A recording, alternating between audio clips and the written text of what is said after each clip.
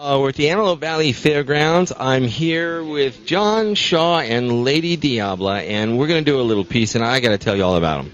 Okay, Steve for AVNewsCast. I'm here at the Antelope Valley Fairgrounds, and I'm with two really unique, talented people. If you haven't caught their show, it's the original Synners Sideshow. Now, I've been here, I've seen Ted Nugent, I've seen the Beach Boys, and it brings back a lot of memories. But when you're talking about something new, something unique, that's going to etch something in your mind to give you something new to think about, this is it. I'm with John Shaw, right? Yes. And Lady Diabla, right? Yeah. Now, we caught their show Friday night, we caught it Saturday night, we even caught it a little bit last night on Monday night. That's 3 times. And, you know, if you haven't seen somebody take a drill with what looks like a 7-8-inch drill bit on there and just drive it all the way up their nostril, okay, you need to see this show, okay? Or if you haven't seen somebody take a sword that looks like it's going on 2.5, 3 feet long and swallow it, which is what you did, okay, then this is real stuff, absolutely real. Talk to me about the drill first, John. I want to hear that because I wasn't that up close, but I can hear it. And you know. Well, the drill is it's a Black & Decker drill, and it's actually a 6-inch long masonry bit. And then I take that and I drill it straight back into my nasal cavity and goes right over the roof of my mouth, just underneath the brain, and it travels straight back all the way into the skull. And it's all absolutely real. We do some magic in the show, but all the stunts we do in the show are completely authentic. Listen how casually he talks about it. You know, I take this drill bit and it just goes underneath the brain stem, and I have no problem.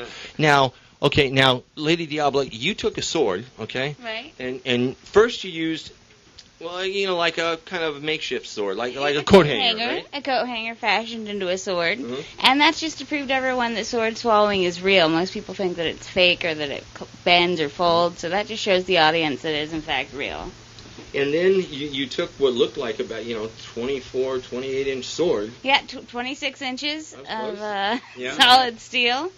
Yep, and it goes all the way down my throat. It goes down past my heart, down past my lungs, down to the bottom of my stomach. How did you get started? I mean, you don't just wake up in bed, one morning and go, I think I'm going to go swallow that sword. How did you get started with that? It takes years and years of training, actually, and I learned from a guy on another show, and it took years to learn, though. Takes years of learning, training, and getting over all those reflexes, because you have 3 gag reflexes, and one that enters your stomach, one right here, and one in down around here.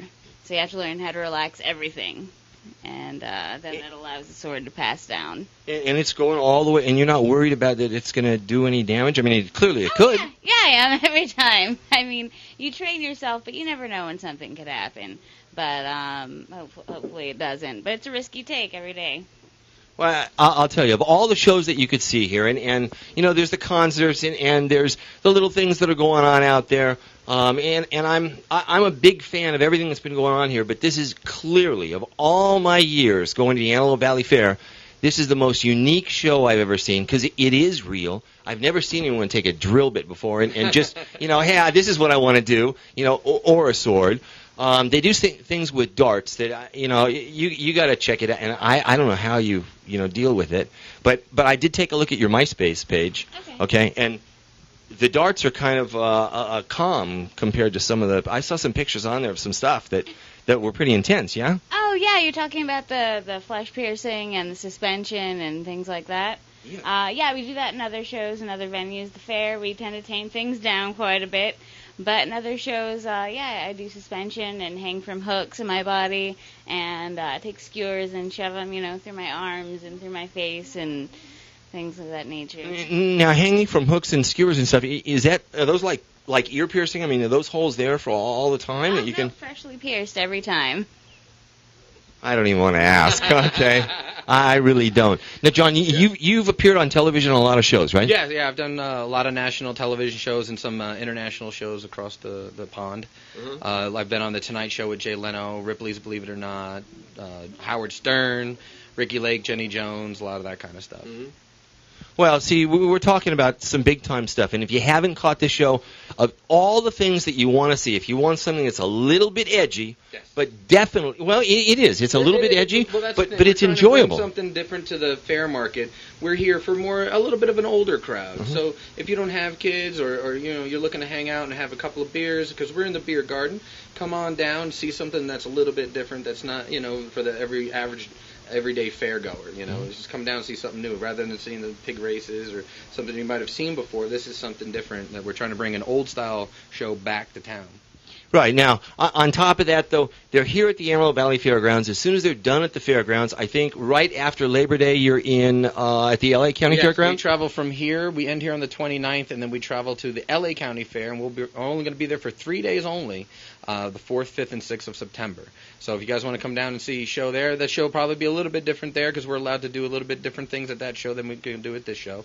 So we encourage people to come down. It's only an hour and a half away, so it's not too bad. It is. It's only an hour and a half away. It's a bigger fair, much larger than the Antelope Valley Fairgrounds, and they're going to be there. So if you don't have a chance to catch their act, although I know a lot of the people seeing this are going to come down tomorrow and they're going to want to see it, if you don't have a chance, make it over to the L.A. County Fairgrounds and catch their show because it's something you don't want to miss. And obviously, if they've been on Jay Leno and all these shows, this is the real deal. I mean, you got to really see it. You got to check it out. I want to say thanks to both of you. Thanks very much. I know you're getting ready to do a show. Yes, we're but getting ready to go thank on you. in just a few minutes. All right. Well, we're going to come out there and maybe we'll catch a little bit of the show. Okay, we have a couple of nights before, and it's great to see. So, again, thank you very much. Oh, thank you.